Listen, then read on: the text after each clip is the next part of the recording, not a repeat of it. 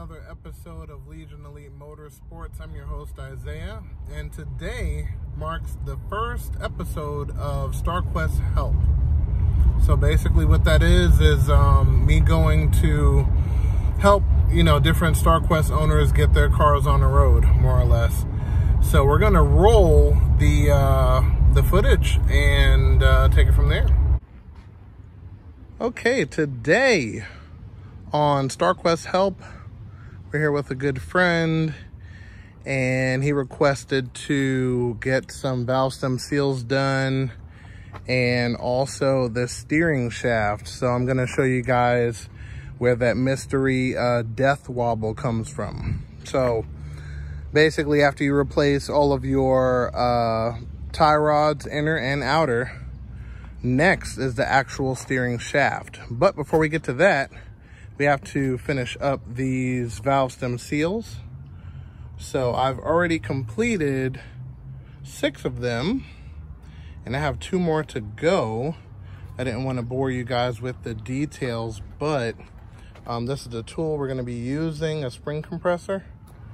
And from O'Reilly's Auto Parts, we were able to get the valve stem seals.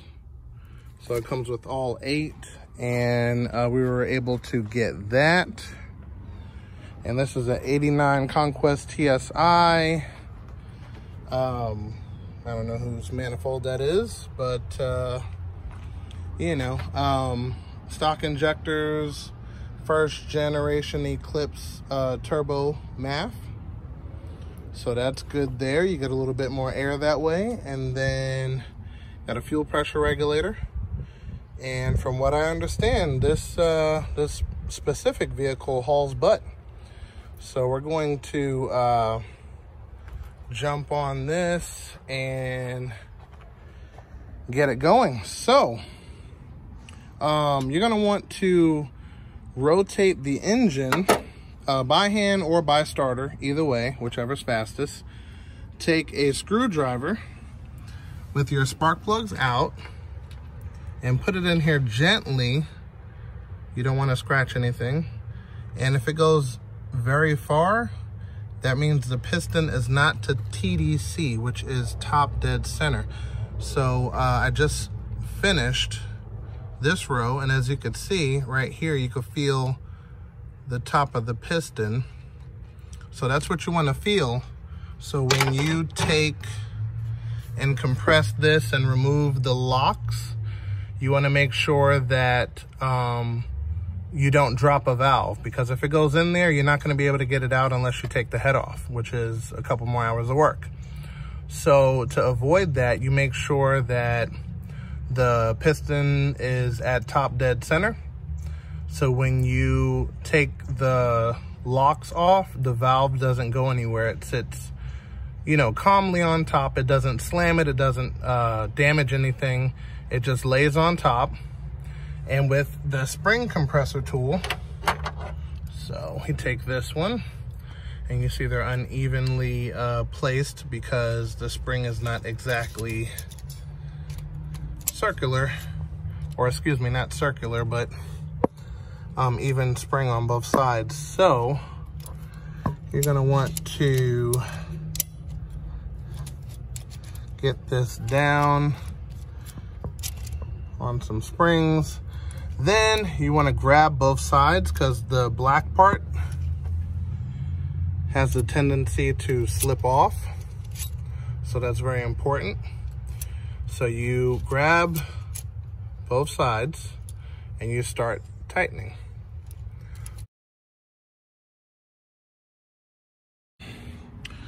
We're going to add in a shoestring into the spark plug hole.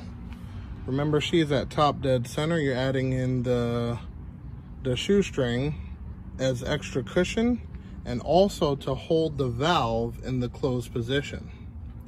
Now, you should be able to get away with using a pair worth of shoestring, which is 2 shoes. But if you feel you need to add more for any reason, definitely feel free to add more. And then once that is in there and complete, we will compress the spring and we will remove the locks. So I'm going to compress the spring and I'll be right back. Okay, and with the spring compressed,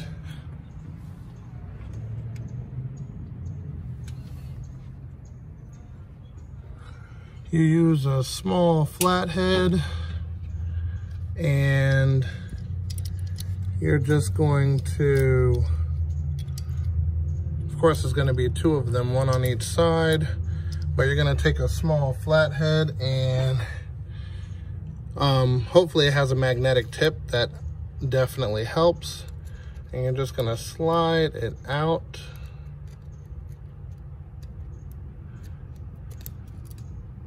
Like that. Okay. And with the spring off, it exposes the valve stem seal. So you're going to take some pliers and you're going to tug at this for a little while until it pops off. Okay, and just like that, it pops out. And you're going to want to take this seal and you're going to want to lubricate it, just a dash of oil, to make sure it's not put in there dry. Then you bring it over to this valve, slide on, and then take a socket 12 millimeter deep, put it on top and push. All right, now that is on and tight. All right, so now you reverse the process. Take your compressed spring, put it on top gently. You don't want this to pop in your hand. You'll have a spring shooting in your face. And for obvious reasons, you know that's not fun. So, our locks, and if you look at them, let me see if I can zoom in on this really quick. All right, so if you look at them, the locking collar is at the top and then it's tapered off at the bottom. So it stands in just like that. Tapered to the bottom and locking collar at the top. And both of these meet.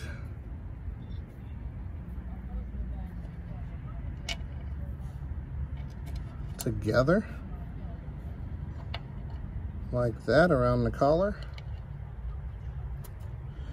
And once that's together, it is locked. So, we're gonna put these in one at a time. Let's see if I could, there we go. All right, first one going in. You're gonna wanna play with that until you get it out of the way. All right, perfect.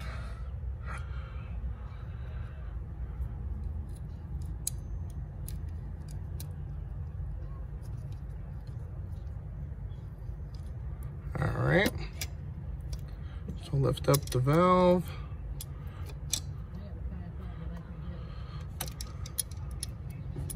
There we go. And that is locked. So you do that 7 more times and all of your seals will be replaced. And then before we let this go, we're gonna counterclockwise this and we will see the ending result. All right, and that is the finished product. So let's look across because it's easier. So that is the new one, that is the old one, and it is that simple. So we're gonna get this last one out and move on to the steering column. Okay, so now we're gonna put the rocker assembly on, and FYI, just so you guys know, this plug is in backwards. It's supposed to be that way facing out. So, turn that around. And we're gonna seal this up.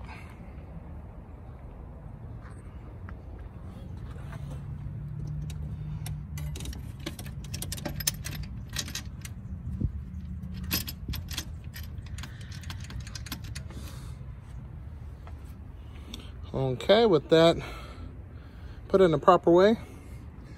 Now remember, on these top bolts, you don't want to over torque them. You want to put them down at a maximum of 15 foot-pounds.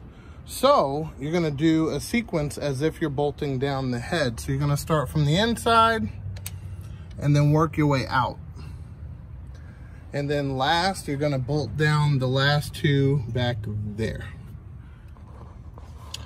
Okay, so on the cover,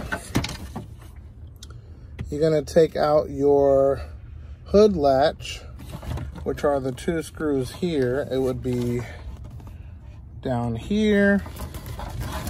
Then there's a screw behind this cover, which would be right there. And then on the opposing side, which would be right there. So you pop out the cover there. Then you got 4 screws for the column, 2 in front, 2 in the rear. So it'd be under here. And then this item, you twist off counterclockwise, and that's perfect. So all of this comes down. And then next, you're gonna get the 2 bolts up under here, 1 and 2. And as you can see, once the 4 screws are taken out there, it comes right out of that plus shaped thing.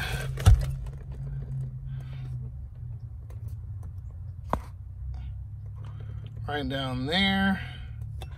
And then all you do is unplug all your accessories. Okay, excuse the glare. So with pretty much everything detached except this aftermarket red wire, we have this piece. So from the factory, it comes with a rubber bushing type. And of course, over time, that ends up breaking. And then you have the plate between each square. So the other piece is still onto the gearbox. So I'm gonna show you guys where and how to remove that. So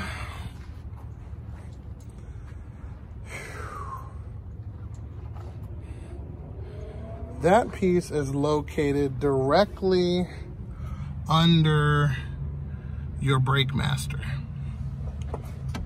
So you're going to get your arm back here if you can.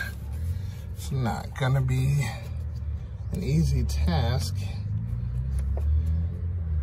And I definitely can't get the camera on there, but you see where my finger's at right there. Directly above, up under the brake master, is the remaining half of the shaft. So, let's see. It's 1 bolt on there, and you have to turn the wheel in order to access it. So, we're gonna put the steering wheel back in the shaft, and we're gonna turn the whole unit to, let me see, seems like it's aimed towards the driver's side. You have to get it to aim towards the passenger side. So we're gonna turn it to the right, probably like a half a turn. And that should get the bolt in a position you need it to be in. Then you'll be able to slide it off. So let's do that and take it from there. Okay, so you're gonna wanna go around till it's upside down and turn it to this position here. That seems the perfect spot. and the bolt is facing this way. So now you get a 12 millimeter, go from the bottom or top, whichever one's easiest for you, and take it off. Okay, so this is the part that bolts on after you take the 12 millimeter out. Now there's a slit in the shaft to make sure you can only put it on one way. But anyway, on this side, if you take a look, this goes on, and this is the play you have in your steering wheel. So there's a couple ways of going about this. You can get a U-joint adapter that goes on here for a umpteenth amounts of money, or you can do what I'm about to do, which is remove all of the rubber and reseal this joint using something called window welder, which is really stiff, or something like that to get rid of this slop. Okay, so I am going to do that, and yep, this should be good to go.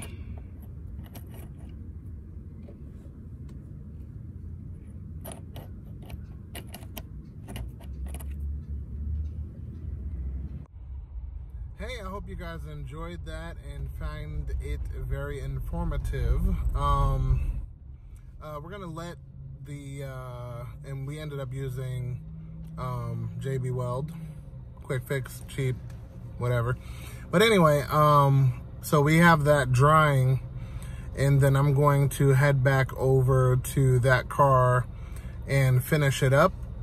And yeah, we'll take it from there. I'm going to have him, you know, test drive it with the new steering component sealed, and we'll see how he likes it. And then after that, we're going to change out some factory inner and outer tie rods, and he'll be good to go.